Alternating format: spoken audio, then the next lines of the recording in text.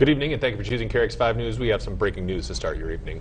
A wildland fire today is prompting some evacuations in Garfield County. Authorities are calling this blaze the Sunrise Court Fire.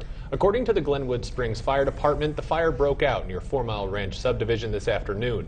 Residents of the subdivision, including lower 4 Mile homes, are being evacuated. At last report, air tankers from Grand Junction were en route, while fire agencies from Glenwood Springs, as well as Carbondale and the Colorado River Fire Rescue were all responding. Evacuees are being told to go to the former Safeway parking lot on Grand Avenue in Glenwood Springs. Of course, we will have more information as it becomes available.